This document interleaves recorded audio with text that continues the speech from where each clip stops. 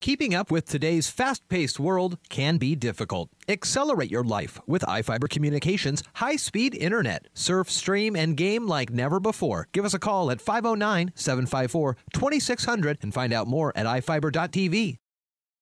Washington legislators want the state's liquor control agency out of the business of ensuring safety for cannabis crops produced here. The House voted last month, and the Senate followed up this week to approve a bill removing the Liquor and Cannabis Board's authority to certify cannabis testing labs.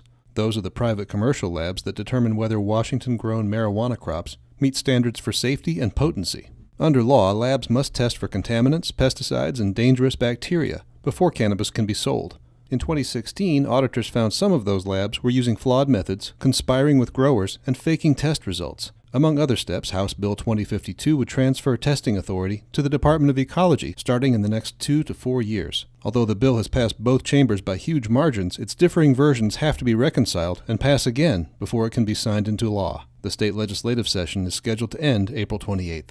Jefferson Robbins, iFiber One News.